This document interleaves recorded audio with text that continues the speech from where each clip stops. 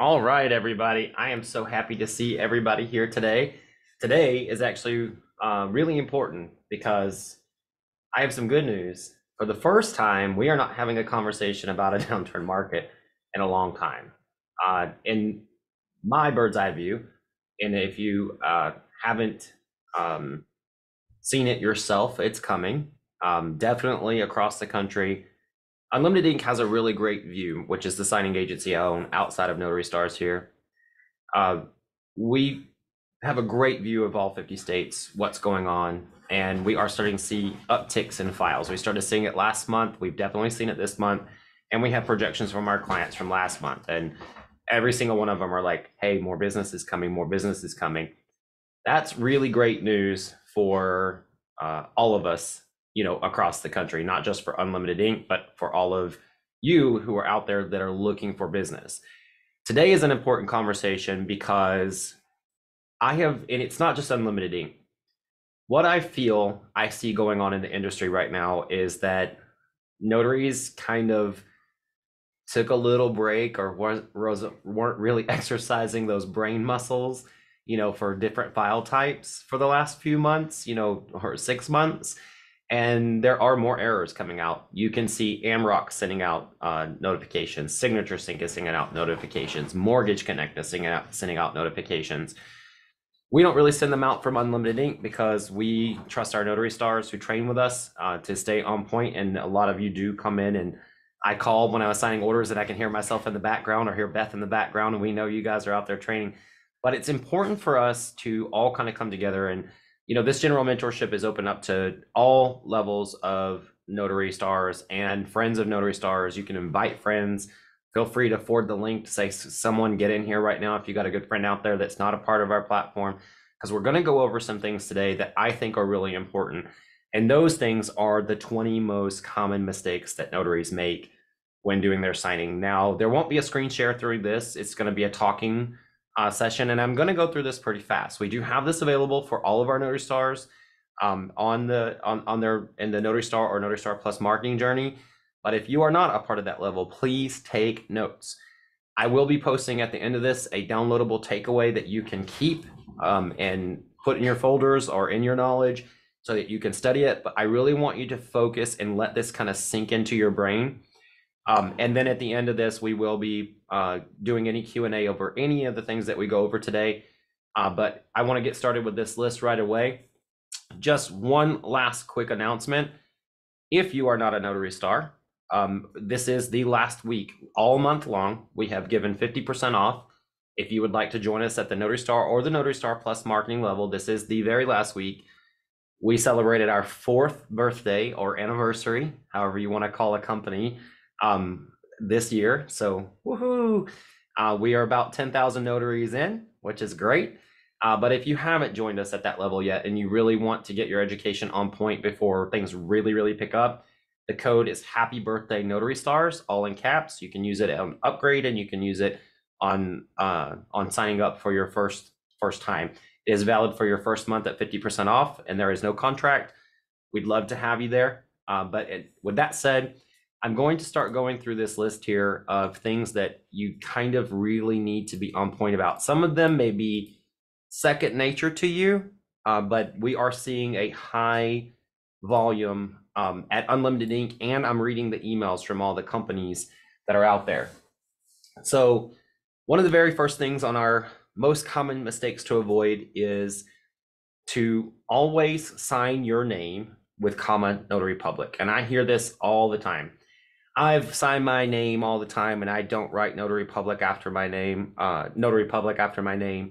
and it's never bitten me. Well, you never know what state your file is coming from. Okay, a lot of times notaries don't even look at what their state's coming from. A lot of lenders do require that you write your title after you sign your name, and if it's not printed under the signature line, to do that. If you get into the habit of it, it'll be the one file that you don't do that on, that when you send it back, you'll have a busy day with 5 signings that you have to get it done for a funding that's going to really bite you. It's better to be in the habit. And if you are on a border state where people might be going back and forth, or you're located in a state like Florida where there's a lot of transients and they may be signing for another property because they're at their investment property, it's just a good practice to be in. You can make up the excuses that you want to of why, but remember, I always try to teach the path of least resistance here at Notary Stars, meaning I play a little game with title and escrow going, they won't get me. They're not going to make me go back. I'm not going to burn gas to go back a second time. So again, I always try to teach the path of least resistance. The second thing that we see is that notaries must need to know the difference between an acknowledgement and a jurat and which one to attach.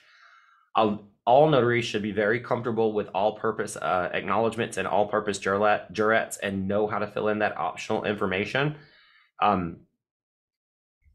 One of the things that I find that you'll get calls from title going, can you attach a jurat? Something was wrong.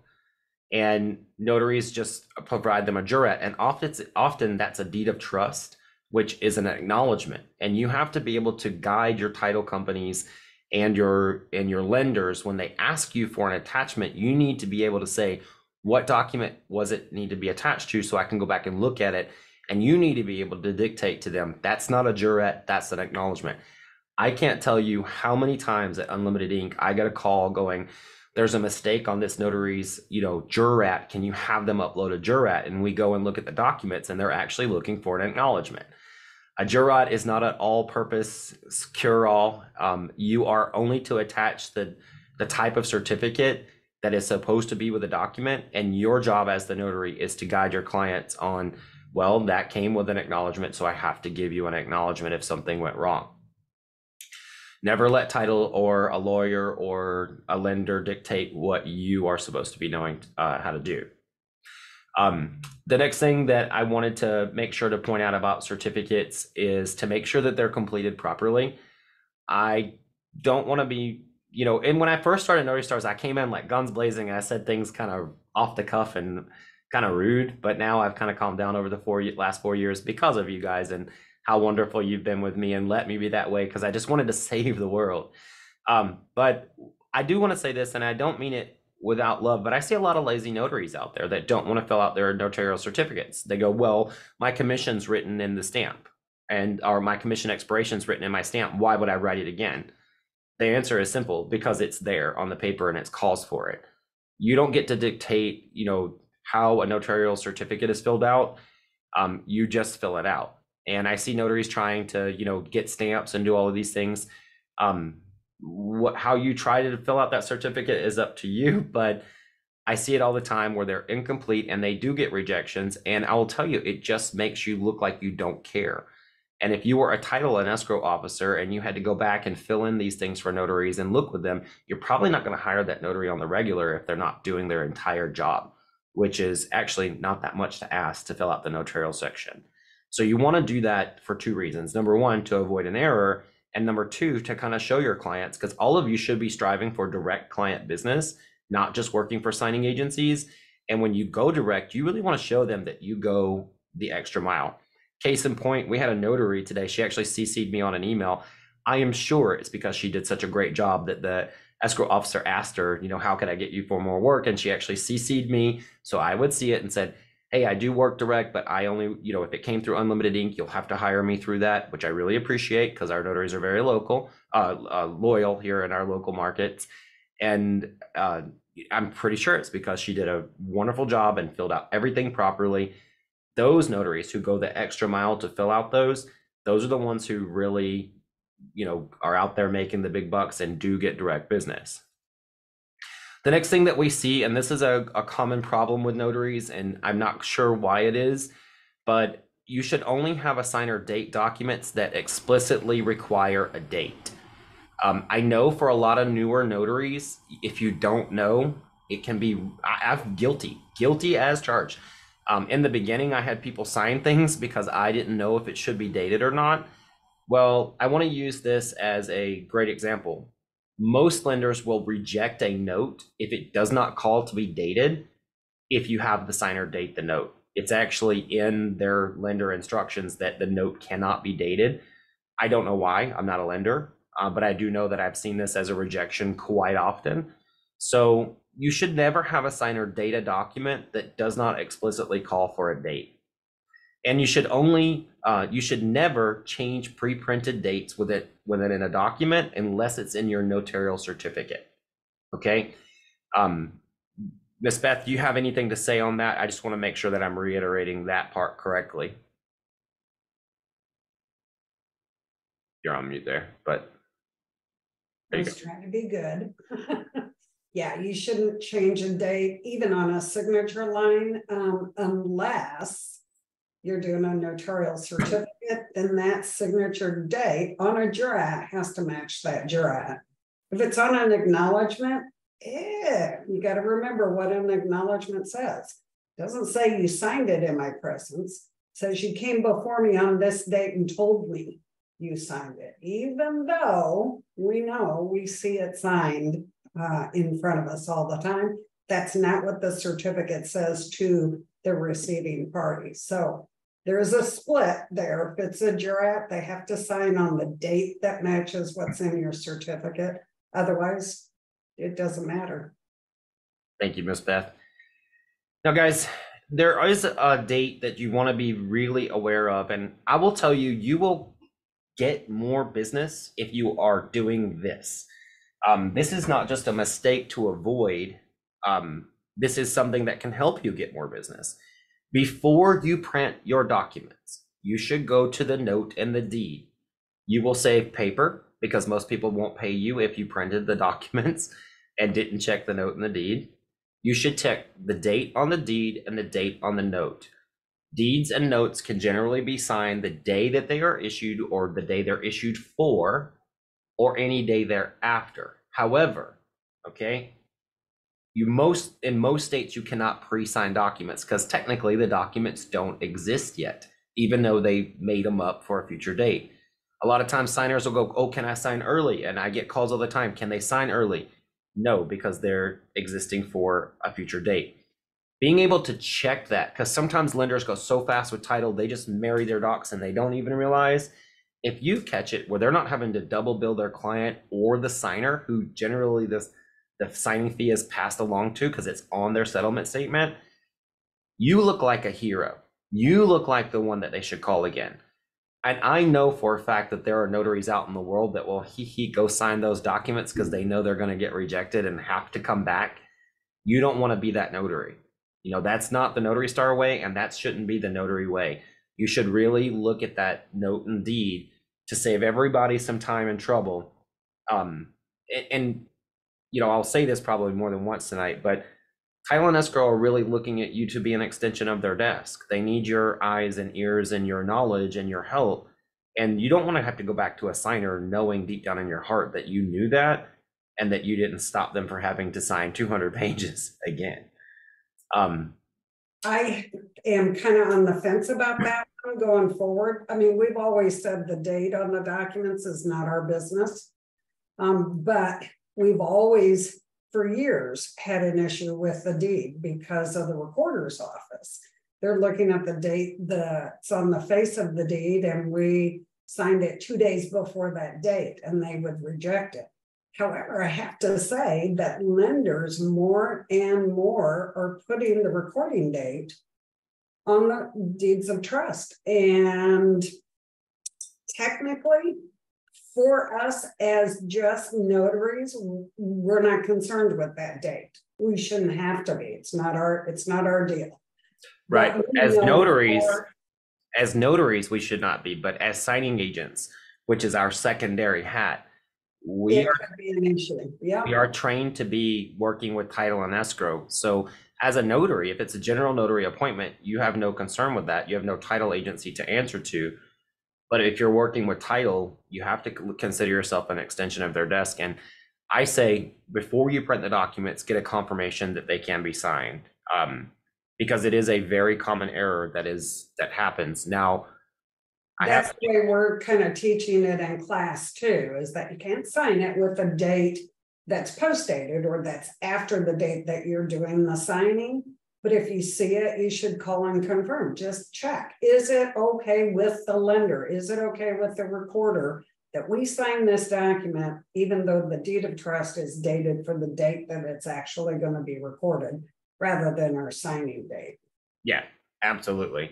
And the note is also a good indication because it might be not match up. And if they don't match up, that's also another red flag. I always say, if it's after the date, unless it's like 2 weeks or 3 weeks past that date, then you might want to call. It's probably okay. If it's before the date, always just make the call and make sure. If you don't reach anybody, proceed with your appointment because you did your due diligence, but you do want a record that you asked before you went. Most of you will probably find that they won't let you sign them prior unless it's Quicken Loans because or now Rocket Mortgage. I used to call it the Quicken verse. Now it's the Rocket Mortgage verse. They live in their own world.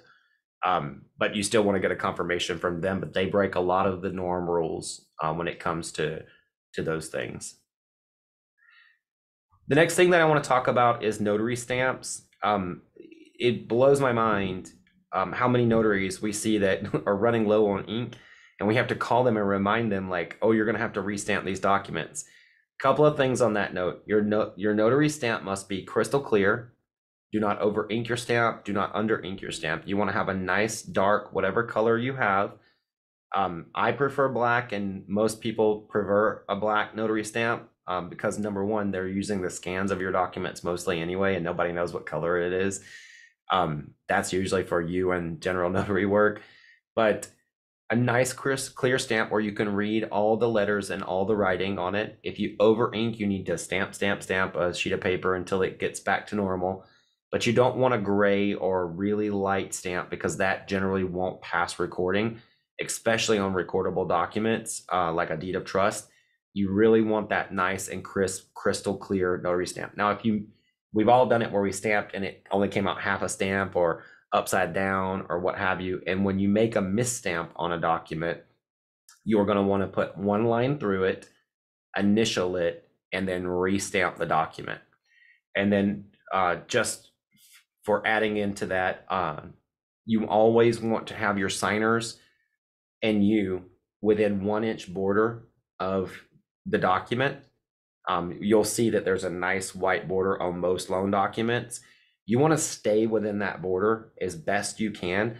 And here's why, because when they're uploading to like a county recorder, or if they have to doctor the document, they're going to blow that document up a little bit and they need that 1 inch border.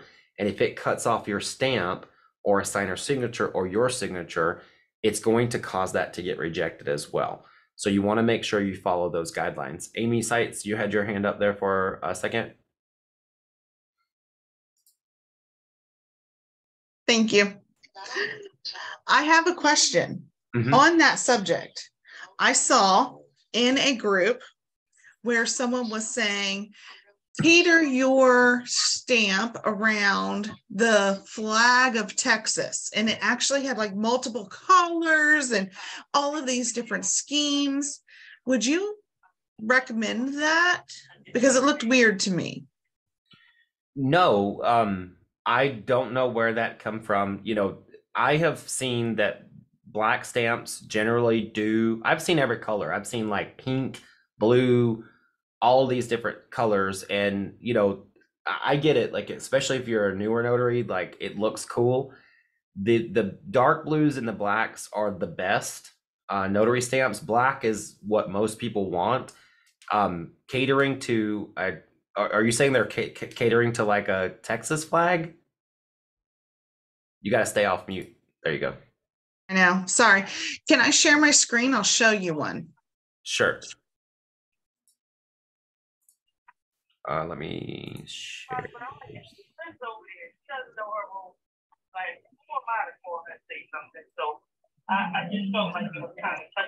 It's under security. Allow share screen. Yeah, there you go. Got it. Cool. This is the stamp that they're recommending for Texas. Who's recommending? Somebody, Notary Now 2020. I don't know. I thought it looked really different, but not just that stamp. He has like all different kinds. Like crazy different designs. And I thought it was out there. Honestly, you know, and I'm not talking about this person because I don't know them, but it looks like that's Facebook, and I would go by what my Secretary of State said. So no, I would not jump on that in any way, shape, or form. That doesn't even look like a traditional notary stamp. And you also have to make sure that that's a licensed, you know, person to create notary stamps. The only place I buy my notary stamp from is the National Notary Association, because they work with every single Secretary of State and they get the parameters of what needs to be, what your stamp needs to look like. I just wanted to bring that up only because it was something new and different, and you were talking about stamps, and I thought I wanted your opinion on that. Yeah, thank you for bringing it up. Thank you. All right, so moving along, because I want to make sure we get through all of these hidden points here. I see newer notaries and existing notaries stamping documents that do not have notarial language. Okay, as a notary and a loan signing agent, you need to be able to identify a notarial certificate and when it's attached to a document or at the end of a document. That is just, you have to. You cannot stamp documents that do not have notarial language. One of the biggest ones we see getting stamped is the Patriot Act Form. There is no notarial certificate attached to this. And also, I just want to point out, when you sign the Patriot Act Form, they do want your job title. I've been misquoted on this before. They want your job title. But I personally, and you can put Notary Public when they ask for your title. I put Notary Public and signing agent just because I'm so always sign my name with Notary Public. So that is actually not a notarized document. So I put Notary Public and signing agent on the job title because they're always going to want to see Notary Public as that capacity. But that document is not stamped. Just because you're signing it does not mean that it's stamped.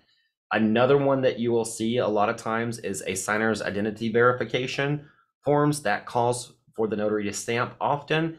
It is perfectly acceptable for you to write your notary information on there and a little message that says, I am not allowed to stamp documents, you know, if it's not a notarial section or a notarized document. I used to draw a little box and just put in the information. That's never gotten anything back from me. But don't stamp documents, even if they call for it. A long time ago, they used to get a lot of notaries to do that. But you can't stamp documents that don't actually have a notarial certificate on it. Miss Nancy, do you mind waiting until we get to the end of this? Because I want to get through this list because we're about almost halfway through it. I want to get through everything on there. Another thing that we see and I want to make sure that this is clear, okay? And by the way, guys, if you have questions going along, make sure to raise your hand because we will get to those after this is done. Another thing that we see is, and I want to make sure this is clear, if you can read a signer's signature and it's clear and legible, then they have to sign exactly as the signature line reads. So let's say John S. Doe, you can read that signature clearly. And he says, well, I never signed with the S. This time he does, because you can read his signature. But let's say it's like a squiggly line and nobody can read it. They can sign however they want to, because that's their signature, as long as they can replicate it.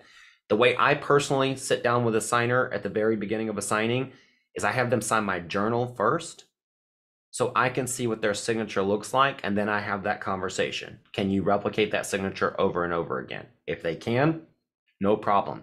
If I can read it, I tell them, let me instruct you as I go through the signing, because sometimes you'll see it with the middle initial, without the middle initial. Sometimes they have to spell out their middle name and it'll all be in the same loan package. However it's listed on that individual document is how they sign, and as a signing agent, you need to instruct them. So when you lay down that paper, you say you sign with John S. Doe, John Senior Doe, however it states. So that's when you turn that paper around, that's what you're saying.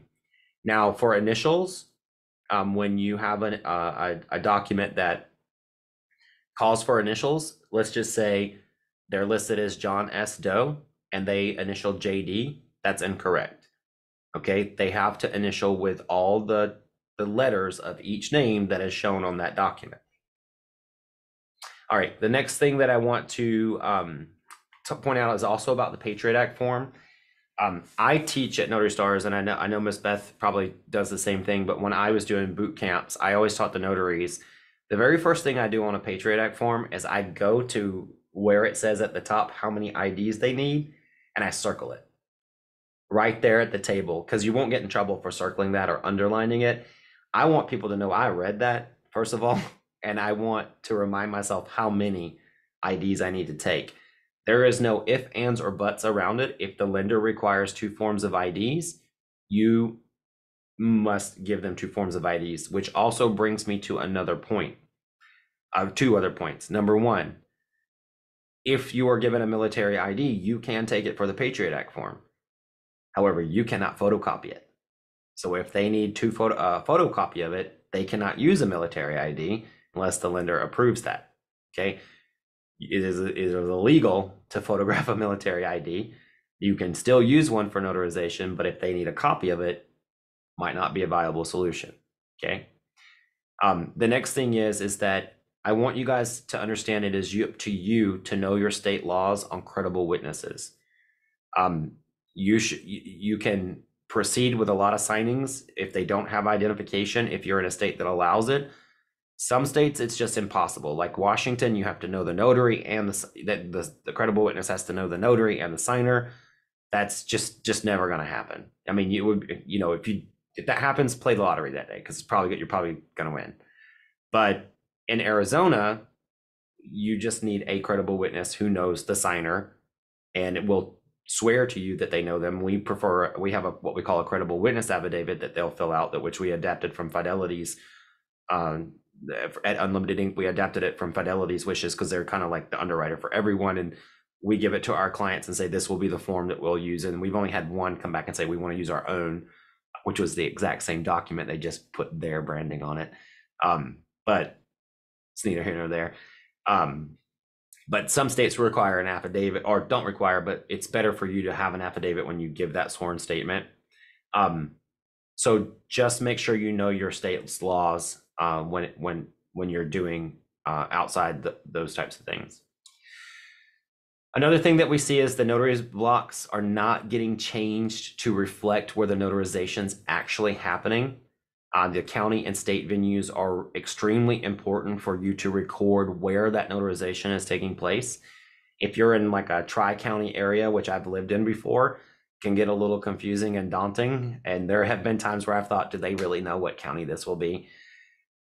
That's neither here nor there. You want to make sure. So if you're in like a tri-county area or a dual county area, I usually say, what county are we in right now? I go by what the signers say, because then I have a record of them saying we're in this county, and they will remember when you ask what county you are in. If you're in the middle of Maricopa, it could take you an hour to get out of either side of it. Or some counties you may never get out, like you can drive forever and never get out of it. Maricopa.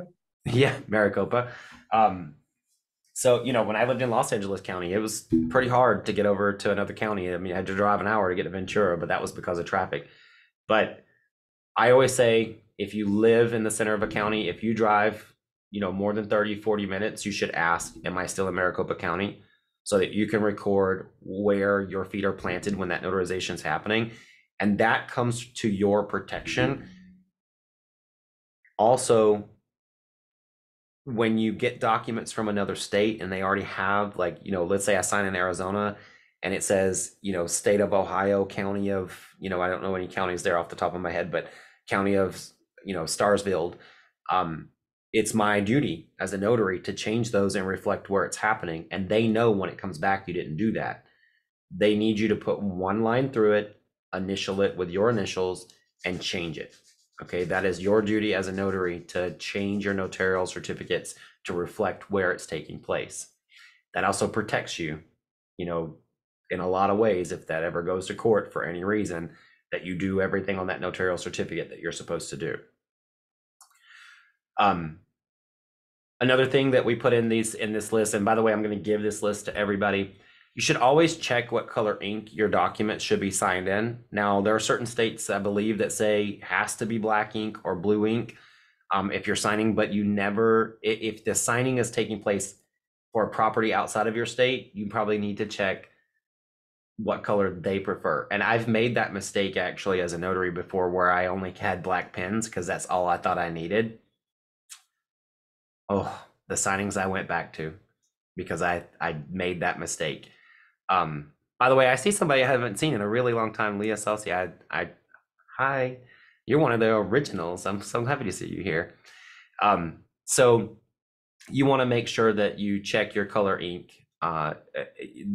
Usually it should be in your notary instructions. If it's from your state, you know what color it's supposed to be. You don't need to call title and ask them or your signing service. But if it's outside of your normal where you would receive files from, and you don't know, it is okay to ask, what color ink should this be in? Again, it's the path of least resistance, right? We just want to do a good job. We don't want to have to do it twice. We don't want the signers to have to do it twice. And if they forgot to put that in there, then you look like a hero for reminding them. You want to be an extension of your escrow officer's desk. And again, you also want to go through your assigning parties, but you want to be an extension of whoever you're working with. Which brings me to another point. You should always over communicate with your assigning party on the status of your order. Guilty as charged. Okay. Until I owned a signing agency, I did not understand how important this was. Okay. And I'm going to tell you now, I wish I could go back and apologize to a lot of people. And if you get to that level, you will too. When an escrow officer puts in an order at Unlimited Ink, it takes us about an hour to assign a notary or less. If it goes out in one of our saturated markets with white glove notaries, then it goes pretty quick.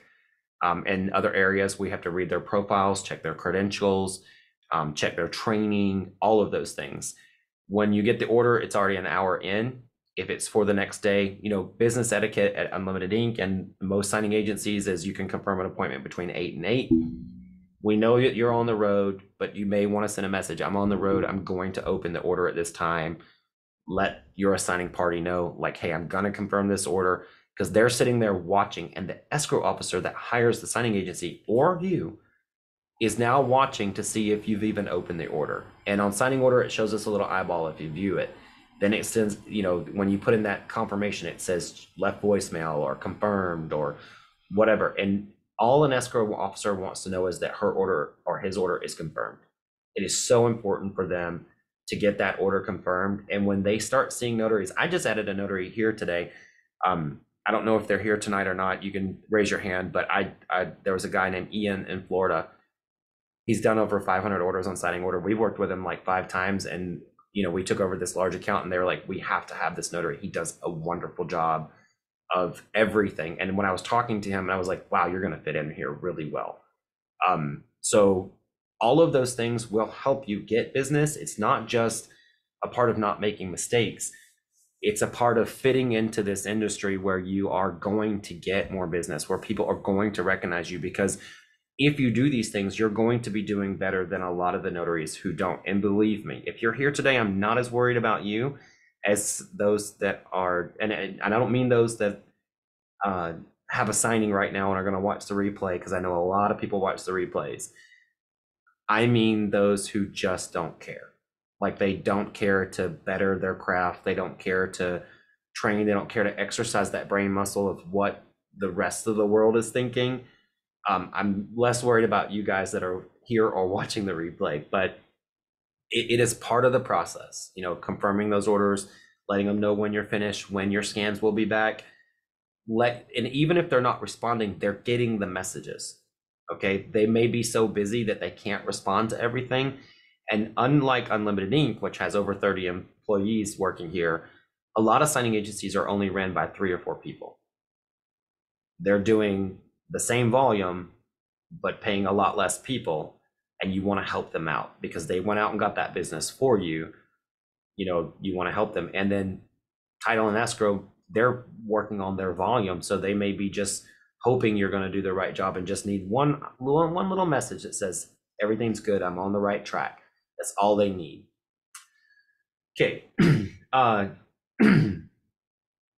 We kind of went over the note and the deed, but here's something else that you should triple check. This is something that can get you, and I talked about this in training.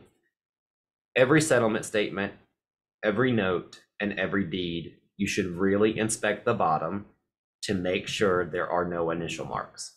Seems so simple that they'll make them blatant, but I have seen them with like a thumbnail of the edge of the document where you can barely tell, and I've missed them myself. This is why I teach this, because I've been back to way too many signings where I missed the initials going, really?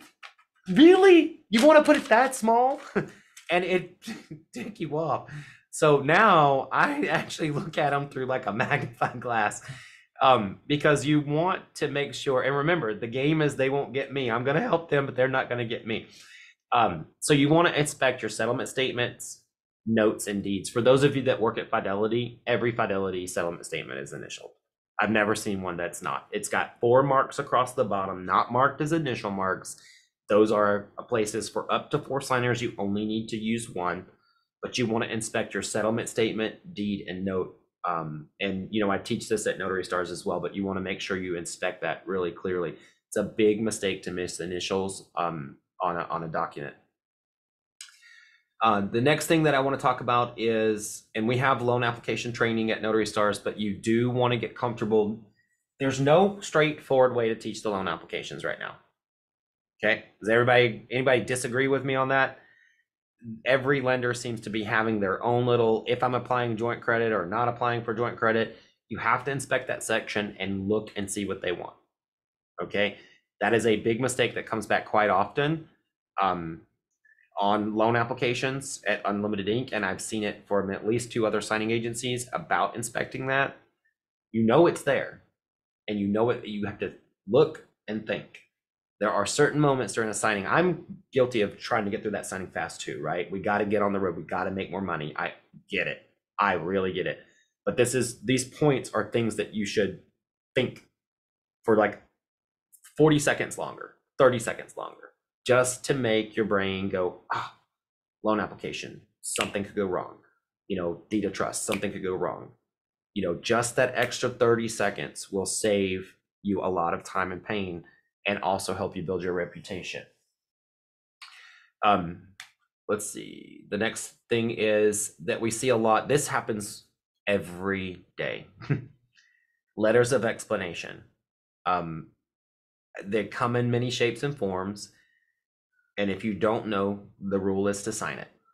A letter of explanation is a letter that someone types out. Sometimes it doesn't even have a signature line on it. It just says, you know, there was $40,000 deposited in my account, and that was a gift from my uncle so I could buy a home. Or I worked for this place from this place to this date, and you know, then I went self-employed. Those letters are meant to be signed, and they're usually at the very end of a package where the lender pushes them into the file because they're not a part of a traditional loan package. So it's actually just injected into their file. Those have to be signed every single time, whether there's a signature line or not. And my rule of thumb is, if when in doubt, have them sign it. Not initial, sign it, because they need it. So if you follow that rule of thumb, when in doubt, have them sign it, you won't get in trouble, because guess what? They can just have it reprinted. You know, if they didn't want a signature on it, just reprint. It's beautiful, beautiful thing about technology. The hard part is taking away something when it shouldn't be done. The easy part is just reprinting if you can. All right. Next thing is, and this one's a big one because we really, Travis worries about this every time we sign a refi right now, okay? Because everyone is really out of practice with refis. Most of you are probably doing purchases and sales at the moment. Very few refis, but they are starting to work their way back into files, and interest rates are going to come down. So you want to make sure you understand the right to cancel, okay? And I'm going to read this off pretty much verbatim, and you guys know I don't like to use notes. I like to talk off the cuff, but this is really important. You should always, always, always use the National Notary Association's rescission calendar. If for only the fact that it's free, do not use anyone, even if Notary Stars brands one, do not use it, okay? Do not use anyone's rescission calendar. I have seen so many over the years that people make them because they want to get things and then they're wrong or they mistype one date, the National Notary Association, that's a big deal to them. Okay, so you need to use theirs. Now we link it off of Notary Stars and in our app, so it's part of your little Swiss Army knife application, but only the NNA's rescission calendar. Here's a couple of things to think about when you're doing your right to cancels. If the dates are pre-printed, you must inspect that they are correct. If they are not correct, the signer must put one line through them, initial, and change them per the dates you give them from the National Notary Association's rescission calendar, and it must be in their handwriting, okay? They have to be the ones who write those dates on there, not you, okay? They're the ones who have to change that form. Remember, we are only responsible for our notarial sections. We never change dates on documents. It could be said upon you that you change the dates later. And you don't want that to happen if something goes wrong with a transaction, because if an attorney ever wants to correct something, they're going to look for any way out of something that they possibly can. Okay, so don't put yourself in past harm by putting in dates for people. If the dates are not written on the right of cancel, you must have the signer write them in per the NNA's rescission calendar. You can't write them in for them. If they are handwritten in on a blank document, the signers must initial them. Even if there's no initial marks, you must have them initial them, because guess what? They're changing the form. You want them to initial, I'm the one who put this date here. Sometimes title agencies or lenders will add these little circle things, and sometimes you can't read the initial because it's so small. If you see the little circles out beside the clear dates, that means they want the signer's initials there. Some escrow officers will actually stamp them before they scan them over to you to make sure you're aware, but if you see those little circles, it means that they should initial. The only time the signer does not initial the right of rescission is if the pre-printed dates are typed in for them and that nothing needs to be changed. Okay, sometimes there'll be an initial mark out beside even the pre-printed dates, but if there's not one and there's no circle around it and it's correct, they don't need to initial it. Okay, then it's just sign in the correct place. All right, another big thing, and we have power of attorney training on Notary Stars. If you do not understand how to execute power of attorney documents, do not do it. You will make a mistake. It's not that complicated, but I see 99.9% of power of attorney documents being returned because a couple of things. And this is a good point to remind you guys, and I want to make sure that I'm like really hitting home with the looking in the eyes here. You will go to a signing and signers will tell you, well, I've been signing power of attorney for this person and it's always been this way. But it wasn't a home loan, which title means everything. They might have signed a bank form or something and they didn't care. They could have signed, you know, John Doe power of attorney for, or AIF or whatever, and gotten away with it. But this is a home loan, which title searches are a big deal and it has to be written a certain way. So you want to go by the instruction, you want to go by the rule of thumb is that they sign that line as power of attorney exactly as it is listed on the document, verbatim. If they initial, then they initial pretty much verbatim, but only using the initials that they're given. We have great power of attorney training on Notary Stars. If you don't know how to do that, please join us for at least 1 month and then cancel just to get that.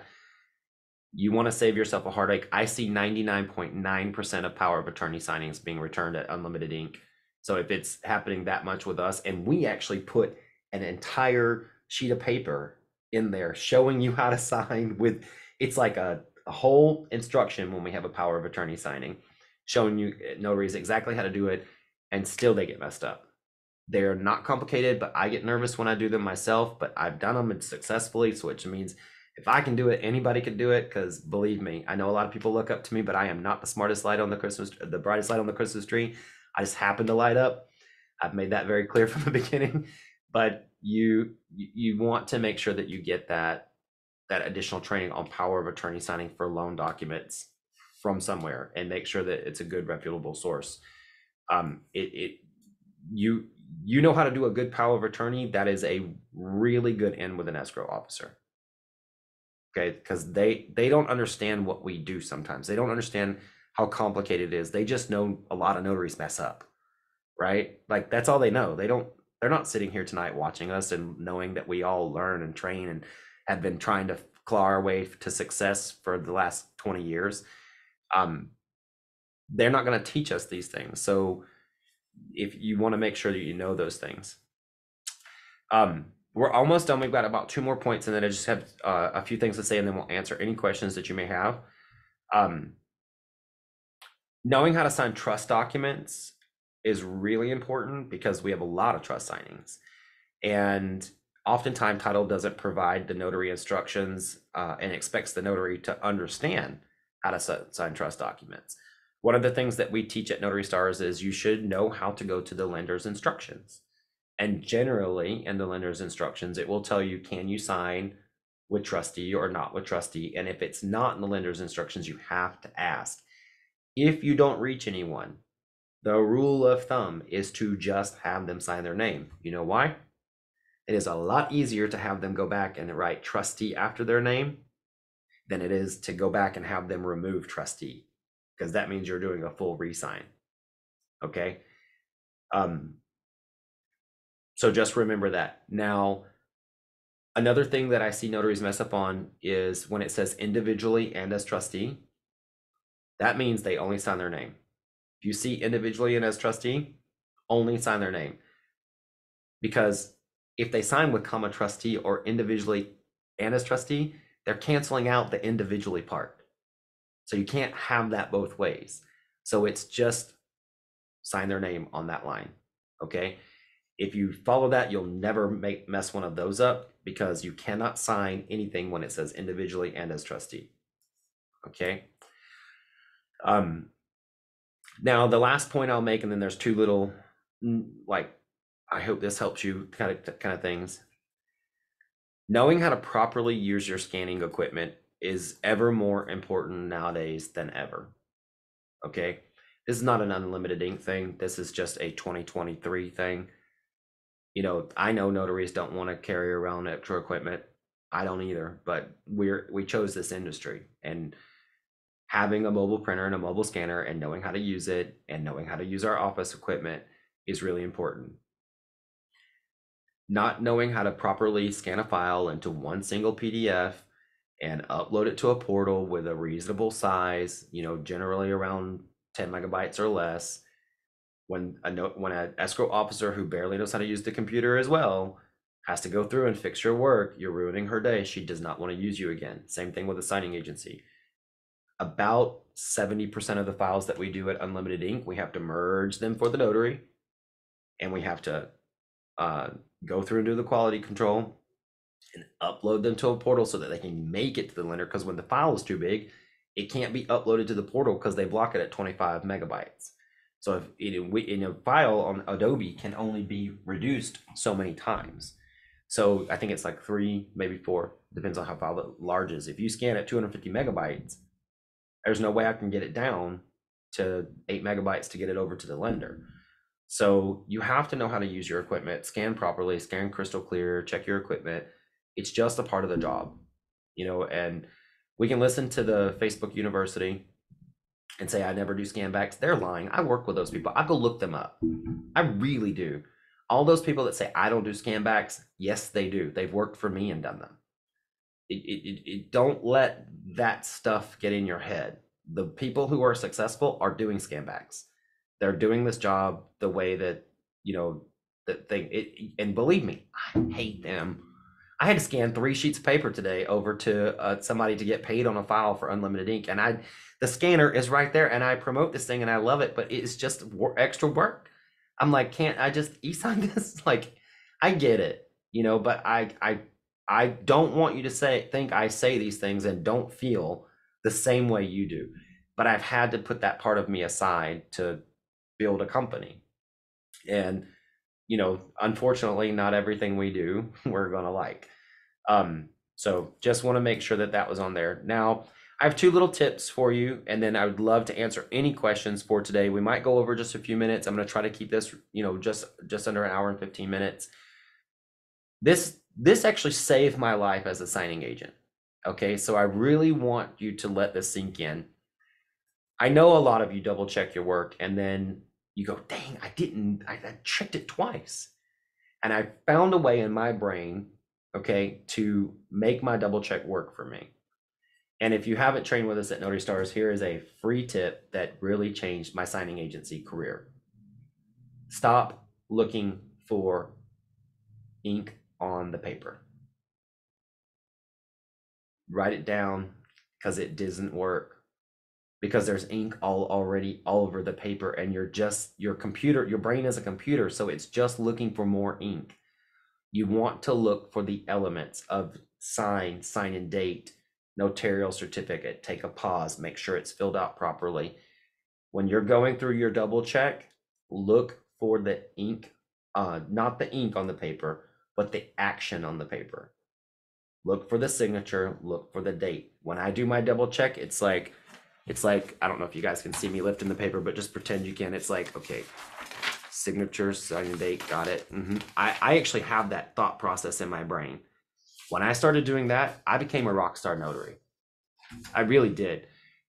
I don't know how I wish I could be a psychologist on that part. Like I think I could make some money off of that one little tidbit right there, because I realized I was just looking for ink, and ink is already there. So my brain was missing what I was missing because it already saw ink, and you know what I mean?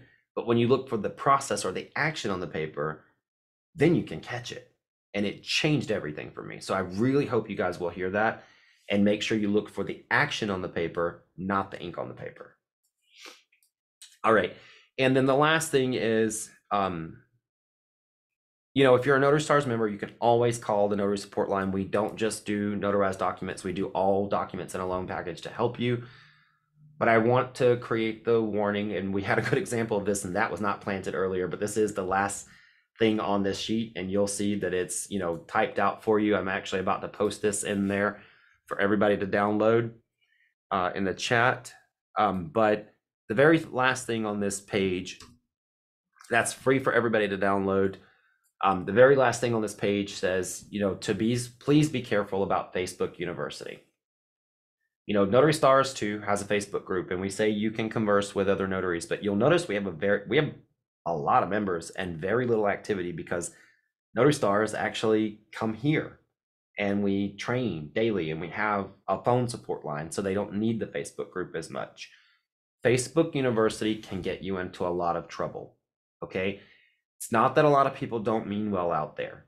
Okay. I'm sure a lot of people who answer questions mean well, but how I would answer a question for Miss Leah is going to be different than how she would answer a question for me, because we're in different states. And Notary Stars takes this in consideration when you call in. Where are you located? Where are the documents going back to? We take all of that in consideration. You take 50 states on one notary question, and you try to mesh that in with 7 different answers right away. And I see it all the time where notaries are giving slightly different answers or saying, I do it this way. Personal opinion will never be a great thing for you. So just be careful of Facebook University. If you're paying to be a part of a notary group, make sure that there are real trained mentors in that group actually answering your questions, not just other notaries. And I'm sure all of you will reach your greatness one day, but I only take advice from notaries who've been in the industry longer than me. You know, if they've made it over a decade, they've got my respect.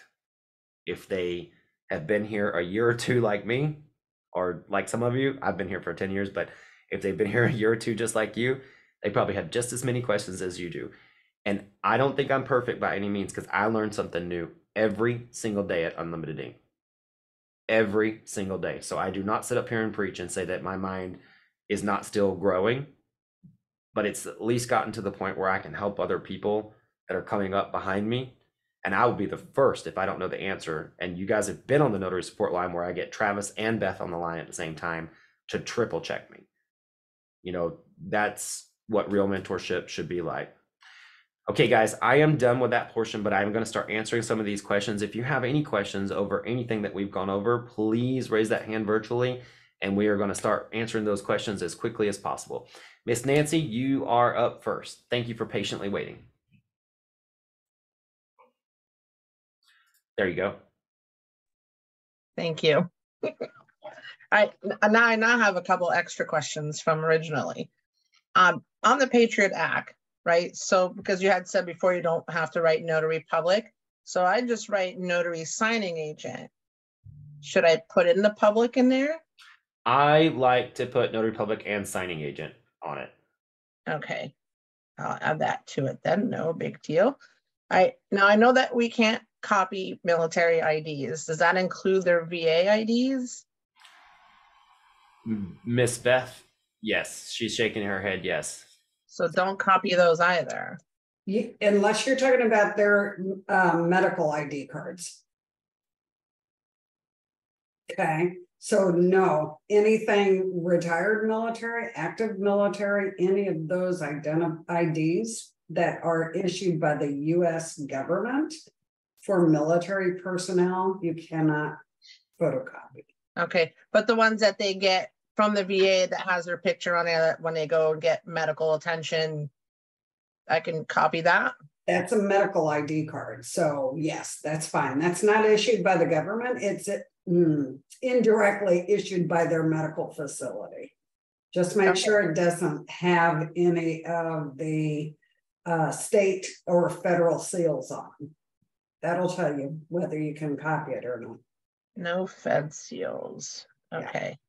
Perfect. And my last question, thank you very much. Mm-hmm. My last question on the letter of explanation, and I had this tonight actually. There was 2 signers, a husband and wife, and there were 3 different letters of explanation on there. Neither one of their names were printed on there, and it was 1 signature line and date. I had them both sign it. That's a really great question, and Beth, you can back me up on this if you'd like. But I've seen them for the wife and for the husband. I usually ask them to read it and say which one of you does it pertain to. If they're both on the note, I usually have both of them sign it. If only one of them is on the note, then I only have the person it pertains to sign it. Okay, yeah, they were both on the note, so I said, I'd rather you oversign than undersign, I suppose. So. Yeah. And it was late. I wasn't going to get anybody on the phone. So, okay, just making sure I did right. Yeah, and for their letter of explanation, if it's a husband and wife and there's, they're both on the note, you're not going to go wrong with having both of them sign it because it's just something they need for the file. It's not, going to go through recording or, all those things. So I don't think it would be any trouble. Okay, perfect. And that's it. Thank you. Thank you, Miss Nancy. Then Mr. Andrew, you're up next. Can you hear me? Yeah. All right. Hey, good afternoon. 3 questions.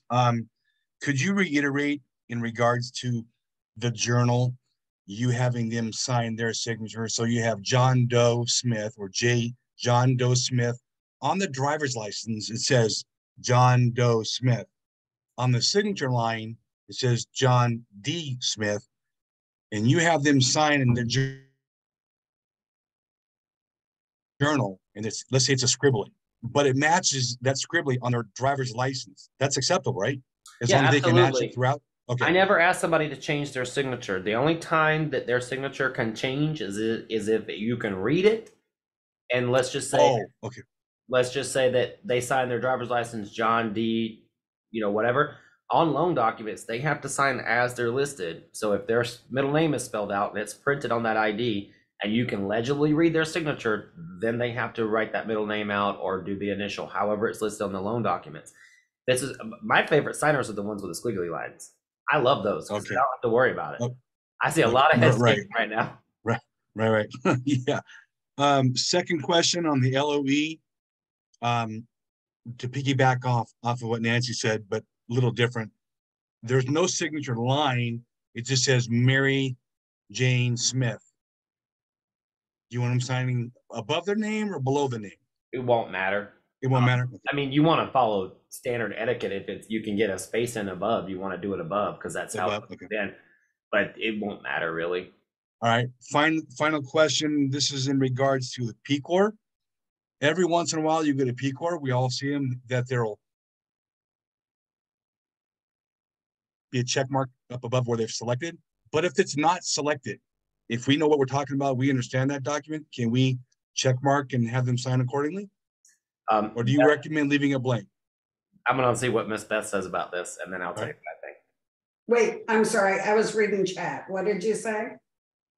On the PCOR, at the usually like right around the top, or they're going to select what's the purpose of the PCOR, whether it's section A, B, C, D, or whatever, yes or no. Some of them sometimes are checked, but then a lot of them are not.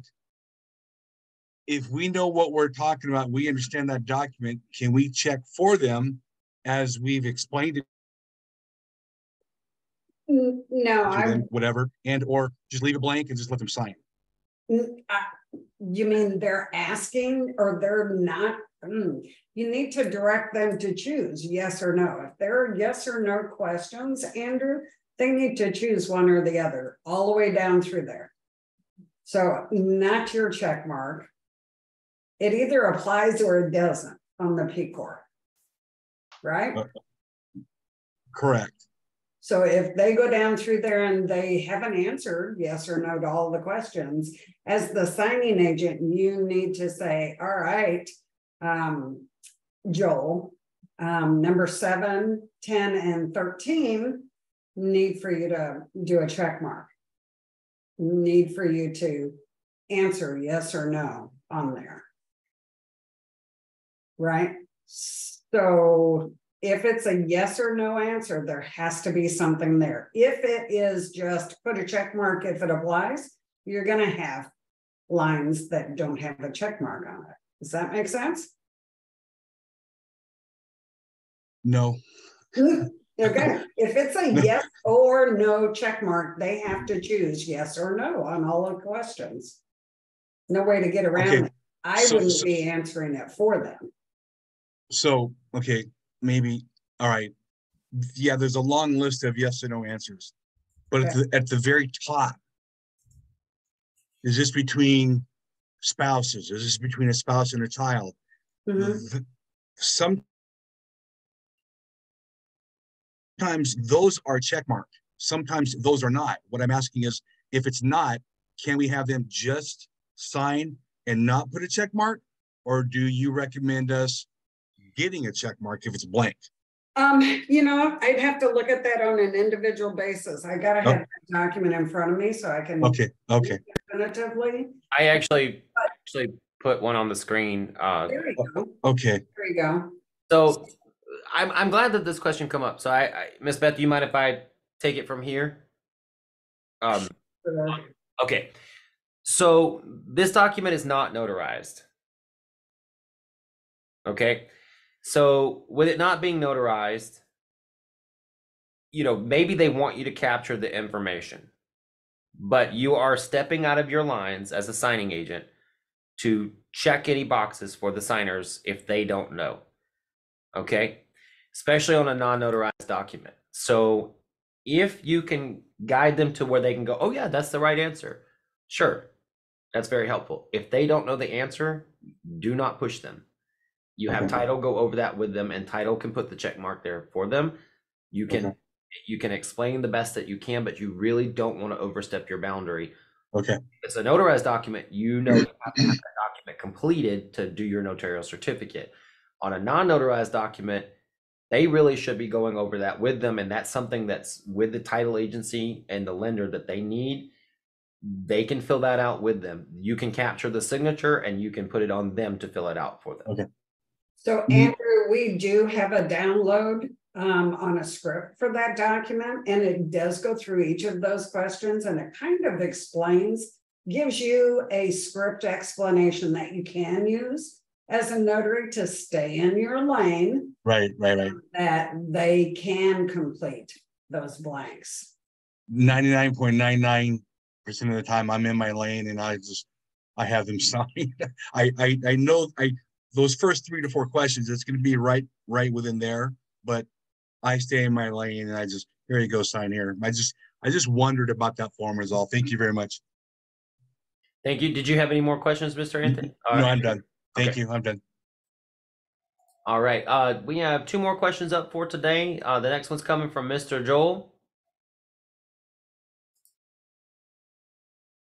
There we go. I just have a simple one. I have a Brother multifunction printer scanner, and it has, the 2 trays for letter and legal. And so when I do scans, my scanner input tray lets me put about 75 pages in there. Mm-hmm. And so, then I push the button, and if I have mixed sizes of paper, I just do everything in legal and scan it that way. And so sometimes if I have a big file with like 200 pages, like with a VA loan of some kind, 200 pages, I'll do 3 separate scans so that it doesn't become too unwieldy. And then when I upload them, I'll say, the Smith sign docs 1 of 3, 2 of 3, and 3 of 3. And when you were talking about merging the PDFs, is, I think you mentioned, what was it, 25 megabytes or 30 megabytes max? Yep. So some of these files, and I always scan at 300 DPI. And I'm just wondering whether I should learn how to combine the PDFs into one big file, or just keep doing it the way I've been doing it. You can learn it, and in fact, we have it under the tech section of Notary Stars. Travis spent a really good time making a lot of those tech videos for us, and it teaches you how to combine those PDFs and reduce the size. Joel, can I ask you a quick question? Did you say you had a Brother scanner? Yes. Okay, so Brother scanners, if you're using the Brother scanner software and not your Windows software, it gives you a tiny little button in the upper left-hand corner to add pages. So when you're scanning at 300 DPI and you only have room for 75 pages out of 150 pages, you have to break it up into 2 packages to put it in your feeder. At 300 DPI, you should be able to have, you're going to scan those first 75, go to your screen, click add more pages, scan the second 75 pages, and then when it finishes, it's going to combine it into one PDF. If you reduce that in Adobe twice, you'll get to 25 megabytes on a standard 150 page package at 300 DPI. Well, so you don't have to much. The way I usually do these scans is I just use the little, the screen. I have an LCD color little touch screen, and that's how I do the scans. I don't actually do it from my laptop, so maybe I need to learn how to do it from my laptop instead. Epson also has a desktop app as well, don't they, Ronnie? Yes, and I have to tell you, Mr. Joel, I am guilty of the same boat you're in. I actually didn't know until after I bought the Epson that I could do that on the Brother, and I was like, man, I hated that I spent all this money on a scanner, and then somebody showed me like you can do that too. But I had already fell in love with the Epson, so you can do that if you're using the desktop app. Or the application that comes with it to add more pages. And Beth has one sitting right by, 2 of them sitting behind her. So I know I saw that. I know she knows what she's talking One about. of the reasons why I asked the question. Yeah. Travis goes over that in those videos under the market, the Notary Tech, under the training journey. So if you just click on Notary Tech, he's done some beautiful training videos for you guys. And it'll go over scanning and merging and all of those things and reducing file size as well. Okay, great. Thank you. That's it. I'm seeing the business pick up. Yay. Yay. We are actually going to be, we were just talking about it today in the meeting with Travis, that we're going to try to put this document and as well as a lot of the merging and those things like little short videos in our orders. So if notaries need help when they have our order, they'll have like quick little links. So that's coming too. So if you have an order from Unlimited Ink, you'll probably have that training in there in the link as well. That's great. Thanks, Ryan. Thank you. And then our last question from tonight is from also from one of our long timers, Mr. Maurice. Ronnie, how you doing? Good. How are you doing? All right. I was down at the convention this weekend in Wilmington, and when I saw Notary Stars in the ad, I was like, "Oh my God!" So it was nice seeing us in that ad down there. And when they, it was announcing who the sponsors were, and they like Notary Stars, and I was like, "Woo woo!" So it was really nice though to be a part of Notary Stars and see that we're all over.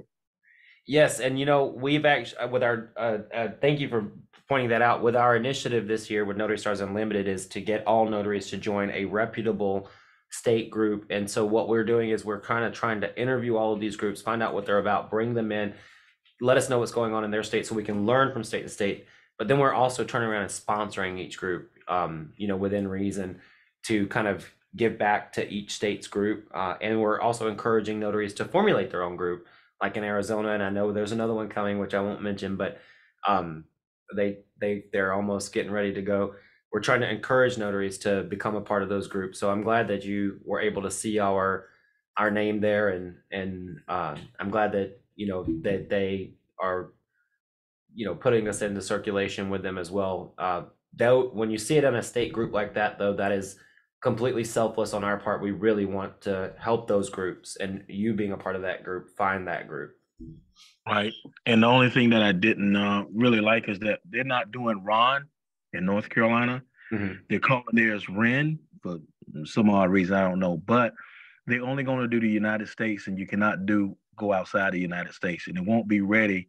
The actual launch date was supposed to be July 1st, but they say it's going to be 2024 now. Yeah, and that's another part of Notary Stars Unlimited initiative this year is to teach you guys how to write those letters to your lawmakers.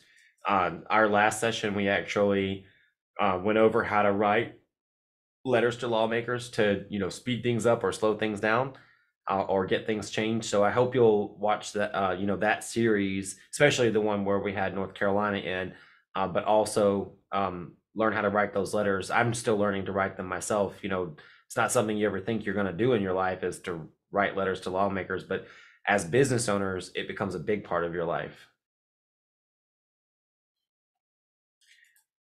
Just want to make sure that was all your questions. Yeah, that's it. That's it, Ronnie. All right. Good to see you here tonight.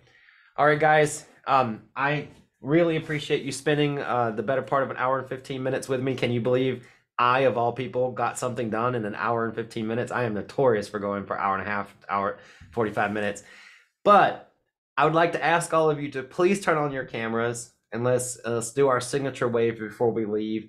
If you are not stuffing your face or you are not naked, please take a moment to turn on your camera and wave to yourself, wave to another notary, wave to those future notaries, wave to those who couldn't be here tonight.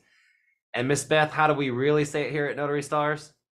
As you go along your journey, please just remember we're all in the same storm. Not in the same boat. Some of us have yachts, some of us have canoes, and some of us are really dog paddling. Just remember to be kind and reach back, grab the hand of that notary next to you or behind you, and show them the way. Bring them along with you. Thanks, everybody, and have a wonderful evening. All right.